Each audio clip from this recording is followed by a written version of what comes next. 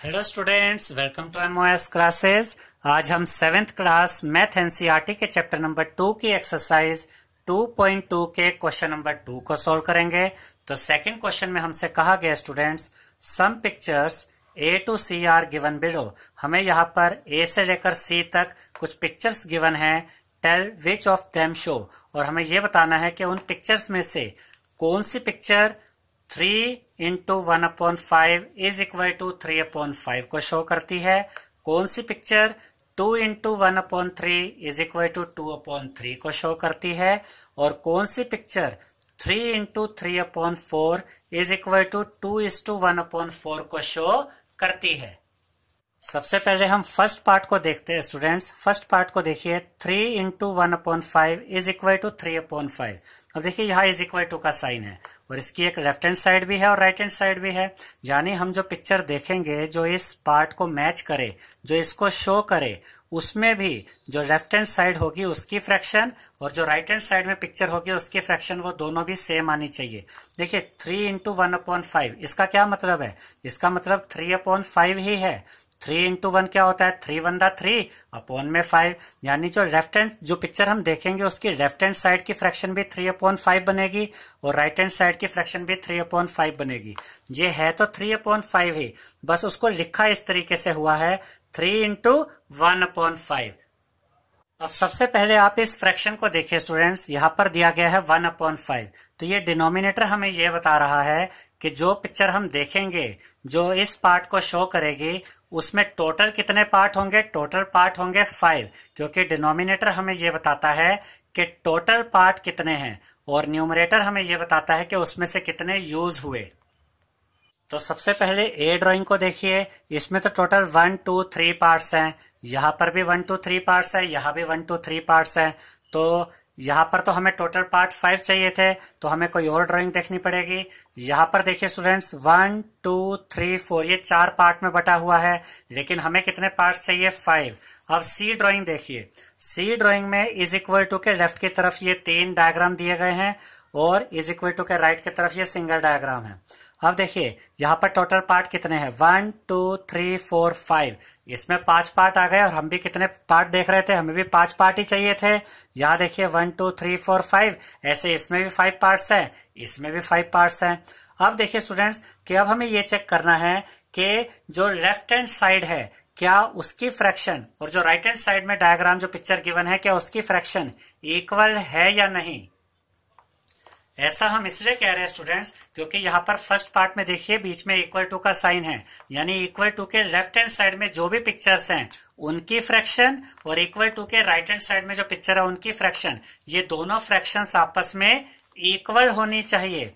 अब यहाँ पर देखिए इसमें टोटल 5 पार्ट्स हैं, उसमें से एक पार्ट शेडेड है, तो इसकी फ्रैक्शन क्या हुई? 1/5। यहाँ पर भी 1/5, यहाँ पर भी 1/5, क्योंकि इसमें भी 5 पार्ट है, उसमें से 1 शेडेड है, इसमें भी 5 पार्ट है, उसमें से 1 शेडेड है।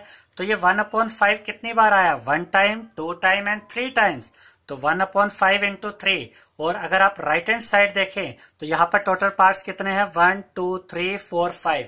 यानी यहाँ पर पहले ही हम चेक कर सकते हैं कि 5 पार्ट है तो डिनोमिनेटर में तो 5 आएगा, और शेडेड कितने हैं? 1 2 3।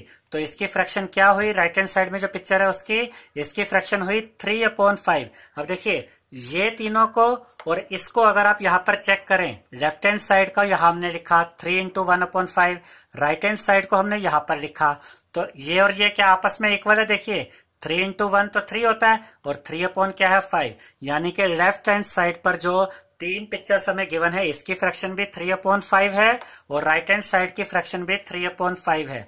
ये है 3/5 स्टूडेंट्स। बस इसको लिखने का तरीका ऐसा है कि इसको हमने 3 इंटू 1/5 लिखा है। तो ये दोनों साइड्स आपस में यहाँ पर इक्वल हैं और पिक्चर्स में भी ये दोनों साइड, जो लेफ्ट हैंड साइड की 3 पिक्चर्स है इनकी फ्रैक्शन और जो राइट हैंड साइड की पिक्चर है इसकी फ्रैक्शन, यहाँ पर भी इनकी फ्रैक्शन इक्वल है। अब इसी चीज को स्टूडेंट्स हमने यहाँ पर फ्रैक्शंस को ऐड करके भी आपको दिखाया है, क्योंकि आपको ये मेथड भी आना चाहिए। जब हम इसी क्वेश्चन का बी पार्ट करेंगे तो आपको ये मेथड हेल्प करेगा। देखिए यहाँ फ्रैक्शन कितनी थी? 1/5, यहाँ भी 1/5, यहाँ भी 1/5। तो हमने इन तीनों फ्रैक्शंस को यहाँ ऐड कर दिया। तो आप ये भी ध्यान रखिएगा कि आप 3 इंटू 1/5 बोल रहे या 1/5 को 3 टाइम मल्टीप्लाई कर दे, बात एक ही होती है। तो इनमें तीनों में डिनोमिनेटर में 5 है, तो एलसीएम कितना आ जाएगा 5। अब देखिए इस एलसीएम यानी 5 को 5 से डिवाइड कीजिए, 1 बचेगा। 1 इंटू 1 कीजिए, ये ऊपर वाले न्यूमरेटर से मल्टीप्लाई कीजिए, तो 1 इंटू 1 यहाँ 1 आ गया। प्लस का साइन एज इट इज, 5 को 5 से डिवाइड कीजिए, 1 बचेगा। 1 इंटू 1 करेंगे, यहां भी 1 आ जाएगा। फिर प्लस का साइन एज इट इज, 5 को 5 से डिवाइड करेंगे, 1 आएगा। 1 इंटू 1 करेंगे, यहां भी 1 बचेगा। अब 1 प्लस 1 प्लस 1 यानी कि 3, 1 2 3 और अपॉन में 5। अब अगर हमने इस तरीके से भी इन तीनों फ्रैक्शंस को ऐड किया तब भी हमारा आंसर क्या आया, 3/5। और यही 3/5 रेशो, ये जो इज इक्वल टू के राइट हैंड साइड की पिक्चर है, इसकी रेशो भी यही है। तो चाहे आप ऐसे लिखे या ऐसे लिखे, दोनों साइड्स की फ्रैक्शन सेम आ रही है। अब हम सेकंड पार्ट देखते हैं स्टूडेंट्स। सेकंड पार्ट में हमें गिवन है 2 इंटू 1/3 इज इक्वल टू 2/3। यानी हमें ऐसी पिक्चर अब सेलेक्ट करनी है स्टूडेंट्स जिसकी लेफ्ट हैंड साइड की फ्रैक्शन भी 2/3 होगी और राइट हैंड साइड की फ्रैक्शन भी 2/3 होगी। देखिए 2 इंटू 1/3 का मतलब 2/3 ही होता है। 2 1 2 अपॉन में 3। अब देखिए डिनोमिनेटर में क्या है, 3, यानी कि हमें ऐसी पिक्चर देखनी है जिसमें टोटल पार्ट्स कितने हो, 3, क्योंकि डिनोमिनेटर बताता है कि टोटल पार्ट्स कितने हैं और न्यूमरेटर में 1 है, तो यहां से हमें पता चल रहा है कि उसका एक पार्ट शेडेड होगा। तो 3 पार्ट्स किसमें है, देखिए ए पिक्चर को देखिए, इसमें 1 2 3 3 पार्ट्स हैं, यहाँ भी 1 2 3 3 पार्ट्स है। और इज इक्वल टू के राइट साइड में जो पिक्चर है उसमें भी 1 2 3 3 पार्ट्स है। अब ये देखिए स्टूडेंट्स, यहाँ पर जो फ्रैक्शन है ये 1/3 है, क्योंकि टोटल पार्ट्स है 3 और उसमें से एक पार्ट शेडेड है। तो इसकी फ्रैक्शन क्या हुई, 1/3। इसकी फ्रैक्शन भी क्या हुई, 1/3। और यहाँ पर ये कितनी बार ऐसा आया है, ये 2 टाइम्स आया है, 1 टाइम एंड 2 टाइम। तो 1/3 फ्रैक्शन को हमने मल्टीप्लाई किया 2 से। अब राइट साइड में देखिए इज इक्वल टू के राइट साइड में, इज इक्वल टू के राइट साइड में भी जो पिक्चर है उसमें 3 पार्ट है और यहाँ पर शेडेड पार्ट कितने हैं, 2। तो इसकी फ्रैक्शन कितनी हुई, 2/3। तो इज इक्वल टू इसकी फ्रैक्शन हमने याद रखी 2/3। अब देखिए लेफ्ट हैंड साइड की जो फ्रैक्शन है वो है 2 इंटू 1/3। और अगर आप ध्यान से देखें तो 2 इंटू 1/3 और कुछ नहीं है बल्कि 2/3 ही है। 2 इंटू 1 2 2/3। यानी अब पिक्चर्स के हिसाब से मैच करें या ऐसे न्यूमेरिकली चेक करें, दोनों साइड्स की जो फ्रैक्शन है वो सेम ही आ रही है। अब इसी को हमने आपको ये दूसरे मेथड से भी करके दिखाया स्टूडेंट्स। आप इस तरीके से भी इस क्वेश्चन को लिख सकते हैं और इस मेथड से भी लिख सकते हैं। इस मेथड में हमने क्या किया है, लेफ्ट हैंड साइड पे इक्वल टू के लेफ्ट हैंड साइड पे जो ये दो पिक्चर्स हैं, इन दोनों की फ्रैक्शंस को हमने ऐड कर दिया। इसकी फ्रैक्शन कितनी है, 1/3, उसमें ऐड किया इसकी फ्रैक्शन को 1/3। आंसर दोनों ही तरीकों से आपका सेम आएगा स्टूडेंट्स। तो जब ये फ्रैक्शन वाले नंबर्स जब ऐड या सब्ट्रैक्ट होते हैं तो हम एलसीएम लेते हैं। तो यहाँ पर ये दोनों ऐड हो रहे हैं फ्रैक्शन वाले नंबर्स, तो हमें एलसीएम लेना होगा। दोनों के डिनोमिनेटर में 3 है तो 3 और 3 का एलसीएम 3 ही आ जाएगा। इस एलसीएम यानी 3 को 3 से डिवाइड कीजिए इस 3 से, तो इस एलसीएम 3 को जब इस 3 से डिवाइड किया तो 1 बचा। 1 इंटू 1 करेंगे, यहाँ 1 आ जाएगा। प्लस का साइन एज इट इज, 3 को 3 से डिवाइड कीजिए 1, 1 इंटू 1, यहां भी 1 आ गया। 1 प्लस 1 यानी कि 2 अपॉन में 3। अब देखिए जब हमने लेफ्ट हैंड साइड की दोनों फ्रैक्शंस को ऐड किया तो आंसर क्या मिला, 2/3। और राइट हैंड साइड की जो फ्रैक्शन है वो भी कितनी है, वो भी 2/3 है, क्योंकि टोटल पार्ट्स 3 है, 2 शेडेड हैं। यानी कि आप इस तरीके से लेफ्ट हैंड साइड की फ्रैक्शन निकाले तब भी वो राइट हैंड साइड की फ्रैक्शन के इक्वल आ रही है, या इस तरीके से लेफ्ट हैंड साइड की फ्रैक्शन निकाले वो भी राइट हैंड साइड की फ्रैक्शन के इक्वल आ रही है। तो इनमें से जो मेथड आपको इजी लगे आप वैसे इनको प्रूव करके दिखा सकते हैं कि लेफ्ट हैंड साइड की फ्रैक्शन और राइट हैंड साइड की फ्रैक्शन इक्वल है। अब हम थर्ड पार्ट देखते हैं स्टूडेंट्स। थर्ड पार्ट में हमें गिवन है 3 into 3/4 is equal to 2:1/4।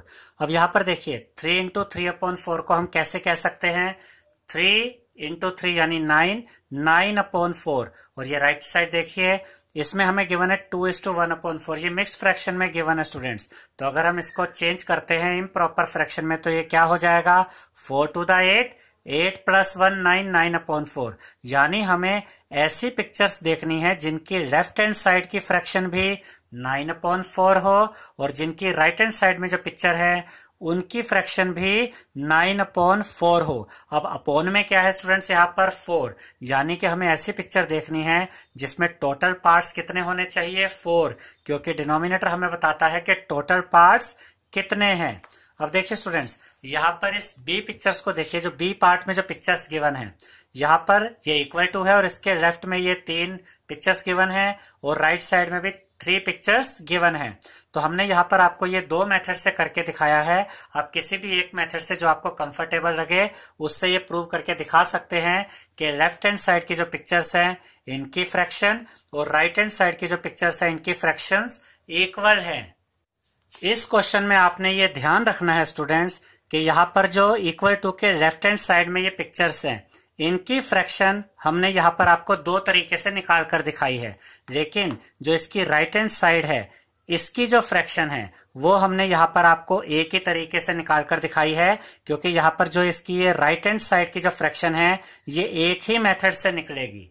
B part में ऐसा क्यों हुआ है स्टूडेंट्स, ये भी अभी हम आपको बताएंगे। देखिए यहाँ पर इक्वल टू के साइड में ये 3 पिक्चर्स है, 3 पिक्चर्स हमें गिवन है और यहाँ पर देखिए ये पिक्चर कितने पार्ट्स में डिवाइडेड है, 1 2 3 4। ये इसके भी 4 पार्ट है और इसके भी 4 पार्ट है। तो यहाँ पर टोटल पार्ट्स कितने हुए, 4, तो 4 तो डिनोमिनेटर में आएगा और कितने पार्ट्स शेडेड है, 1 2 3, इसमें भी 1 2 3, इसमें भी 1 2 3, यानी कि इसकी फ्रैक्शन भी 3/4 है क्योंकि 4 पार्ट टोटल हैं और उसमें से 3 पार्ट्स आपके शेडेड हैं, यानी कि इसकी फ्रैक्शन 3/4, इसकी भी फ्रैक्शन 3/4 और इसकी भी फ्रैक्शन 3/4। तो यहां हमने लिखा 3/4 और ये कितनी बार हुआ, 1 टाइम 2 टाइम 3 टाइम, तो इस 3/4 को हमने मल्टीप्लाई कर दिया 3 से। अब देखिए 3 × 3/4 को हम कैसे लिख सकते हैं, 3 3 9 अपॉन में 4 और इसी 9/4 को हम मिक्स फ्रैक्शन में भी लिख सकते हैं, यानी कि 2:1/4। देखिए 4 2 8, 8 + 1 9, 9/4, यानी कि लेफ्ट हैंड साइड की जो पिक्चर्स है स्टूडेंट्स बी पार्ट में, इसमें जो हमारी फ्रैक्शन बनी वो टोटल फ्रैक्शन आई, उसको आप 3 × 3/4 भी कह सकते हैं और 9/4 भी कह सकते हैं। यहाँ पर स्टूडेंट्स हम ये 3 × 3/4 इसलिए लिख सकते हैं क्योंकि सेम फ्रैक्शन 3/4 3 टाइम्स मल्टीप्लाई हो रही है। तो इसी चीज को यहाँ पर देखिए हमने अलग अलग फ्रैक्शंस को ऐड करके दिखाया है। इसी लेफ्ट हैंड साइड को कितनी फ्रैक्शन थी, यहाँ पर 3/4 वो लिखी, उसमें ऐड कर दिया, प्लस कर दिया इसकी फ्रैक्शन को 3/4, फिर इसमें ऐड कर दिया इस फ्रैक्शन को 3/4। अब इनको जरा आप सोल्व करके देखेंगे अगर, तो यहाँ पर ये फ्रैक्शन में नंबर्स हैं और जब फ्रैक्शन के नंबर्स ऐड होते हैं तो हम एलसीएम लेते हैं। तो तीनों के डिनोमिनेटर में क्योंकि 4 हैं तो यहाँ पर एलसीएम आ जाएगा 4। इस एलसीएम यानी 4 को इस 4 से डिवाइड कीजिए, बचेगा 1, 1 × 3 करेंगे 3 आएगा, प्लस का साइन एज इट इज। इस 4 को डिवाइड कीजिए, 4 से बचेगा 1, 1 × 3 करेंगे, यहाँ भी 3 आएगा, प्लस का साइन एज इट इज। इस 4 को डिवाइड कीजिए, इस 4 से बचेगा 1, 1 × 3 करेंगे, यहाँ भी 3 आएगा, 3 + 3 + 3 यानी कि 3 और 3 6, 6 और 3 प्लस करेंगे तो 9, 9/4। देखिए जब इस तरीके से लिखा तब भी आंसर 9/4 आ रहा है, जब इस तरीके से तीनों फ्रैक्शंस को अलग अलग ऐड किया तब भी आंसर 9/4 ही आ रहा है। अब जो इसकी राइट हैंड साइड है स्टूडेंट्स उसको हम इस तरीके से नहीं लिख सकते हैं। देखिए यहाँ पर हम 3/4 को इसलिए 3 से मल्टीप्लाई कर पा रहे हैं क्योंकि यहाँ तीनों की ही जो फ्रैक्शन है वो सेम है, ठीक है। तो फ्रैक्शन कितनी थी 3/4 और ऐसा कितनी बार हुआ, 3 बार, तो 3 से मल्टीप्लाई कर दिया। लेकिन यहाँ पर देखिए इसमें चारों ही पार्ट शेडेड है, इसमें भी चारों पार्ट शेडेड है, लेकिन यहाँ पर सिर्फ एक पार्ट शेडेड है, बाकी तीनों पार्ट शेडेड नहीं है। तो राइट हैंड साइड को जब हम इसकी फ्रैक्शन को जब हम कैलकुलेट करेंगे तो वो इस तरीके से नहीं करेंगे, हमें इन तीनों की ही फ्रैक्शंस को अलग अलग ऐड करना होगा। लेफ्ट हैंड साइड को हम इस तरीके से भी सोल्व करके दिखा सकते हैं और इस तरीके से भी सोल्व करके दिखा सकते हैं, और दोनों ही केसेस में हमारा आंसर कितना आया, लेफ्ट हैंड साइड की पिक्चर्स की फ्रैक्शन कितनी आई, 9/4। अब हम चेक करेंगे राइट हैंड साइड में जो 3 पिक्चर्स है, जो 3 पिक्चर्स हमें गिवन है, उनकी फ्रैक्शन भी 9/4 आती है या नहीं। सबसे पहले आप इस पिक्चर को देखिए स्टूडेंट्स, इसमें टोटल पार्ट है 1 2 3 4, ठीक है, और चारों ही पार्ट्स शेडेड भी है, तो इसकी फ्रैक्शन क्या होगी 4/4, यानी कि टोटल पार्ट्स 4 हैं और उसमें से चारों के चारों पार्ट शेडेड भी है। तो 4/4 लिखें या 1 लिखें, बात तो एक ही है, क्योंकि 4/4 आपस में कट जाएंगे और 1 बचेगा। तो यहां पर फ्रैक्शन में 1 का मतलब 100% होता है स्टूडेंट्स, कि जितने पार्ट्स है उसमें से सारे ही पार्ट्स यूज हो गए। तो 1 मतलब यहां पर हम क्या कह सकते हैं कि 4 पार्ट्स थे और चारों ही शेडेड है, उसको हमने 1 लिखा, उसमें ऐड कर दिया इस पिक्चर की फ्रैक्शन को। इसमें भी टोटल पार्ट्स देखिए 4 हैं और चारों ही शेडेड है, तो इसकी फ्रैक्शन भी क्या बन जाएगी 4/4, जिसका मतलब 1 होता है। तो इसकी फ्रैक्शन भी यहां 1 बन गई, प्लस इसकी फ्रैक्शन भी 1 बन गई। इसमें ऐड करेंगे अब इसकी फ्रैक्शन को, ये जो तीसरी फिगर है, जो तीसरी पिक्चर है, देखिए यहां टोटल पार्ट है 4, जिसमें से एक ही पार्ट शेडेड है, तो इसकी फ्रैक्शन कितनी होगी 1/4, कि इसमें टोटल पार्ट 4 हैं जिसमें से एक पार्ट शेडेड है। तो तीसरी पिक्चर की जो फ्रैक्शन है वो है 1/4। अब हम इन तीनों को क्या करेंगे, ऐड करेंगे। अब यहां पर आपने ध्यान देना स्टूडेंट्स कि जब भी फ्रैक्शन का कोई नंबर ऐड या सब्ट्रैक्ट किया जाता है तो हमें एलसीएम लेना होता है, और एलसीएम हमेशा डिनोमिनेटर्स का लिया जाता है। तो इस 1 के नीचे कुछ नहीं है, मतलब यहां पर क्या है 1 ही है, और इसके नीचे भी 1 ही है। तो 4 और 1 का जब आप एलसीएम लेंगे तो आपको 4 ही एलसीएम मिलेगा। अब इस एलसीएम यानी 4 को इस डिनोमिनेटर 1 से डिवाइड कीजिए, 4 को 1 से डिवाइड करेंगे 4 बचेगा, 4 इंटू 1 करेंगे यहां 4 आ जाएगा, प्लस का साइन एज इट इज। अब इस एलसीएम 4 को इसके डिनोमिनेटर 1 से डिवाइड कीजिए, 4 को 1 से डिवाइड करेंगे 4 बचेगा, 4 को 1 से मल्टीप्लाई करेंगे यहां 4 आ जाएगा, प्लस का साइन एज इट इज। 4 को 4 से डिवाइड करेंगे 1 बचेगा, 1 इंटू 1 करेंगे यहां 1 आ जाएगा। अब देखिए 4 + 4 8, 8 + 1 9, और अपॉन में क्या है 4, यानी कि राइट साइड की जो 3 पिक्चर्स थी उनकी फ्रैक्शन भी जब हमने कैलकुलेट करी तो वो भी कितनी आ गई 9/4। लेफ्ट हैंड साइड की जो 3 पिक्चर्स थी स्टूडेंट्स, उनकी भी जब हमने फ्रैक्शन कैलकुलेट करी थी तो देखिए वो भी इस मेथड से करी थी, तब भी 9/4 आ रही थी। जब तीनों फ्रैक्शंस को अलग अलग ऐड किया था इनके, तब भी हमारा आंसर लेफ्ट साइड का 9/4 ही आ रहा था, और राइट हैंड साइड की फ्रैक्शंस को जब हमने कैलकुलेट किया तब भी हमारा आंसर 9/4 ही आ रहा है। यानी कि जो बी पार्ट में जो पिक्चर्स गिवन है ये हमें क्या शो कर रही है, ये हमें ये थर्ड पार्ट शो कर रही है, 3 इंटू 3/4, यानी लेफ्ट साइड की जो फ्रैक्शन है वो 3 इंटू 3/4, यानी कि 3 3 9 9/4 है, और राइट साइड की जो फ्रैक्शन है वो 2:1/4, यानी कि 4 to the 8, 8 + 1 9, 9/4 ही है। लेफ्ट साइड की फ्रैक्शन भी 9/4 है, राइट साइड की फ्रैक्शन भी 9/4 है। यही हमने यहां प्रूव करके दिखाया है कि लेफ्ट साइड की फ्रैक्शन 9/4 है और राइट साइड की फ्रैक्शन भी 9/4 है, और लेफ्ट साइड की जो तीनों पिक्चर्स की फ्रैक्शन है वो हमने 2 मेथड से निकाल कर दिखाई है, और दोनों में ही वो 9/4 ही आ रही है। आई होप स्टूडेंट्स आपको हमारा ये वीडियो पसंद आया होगा।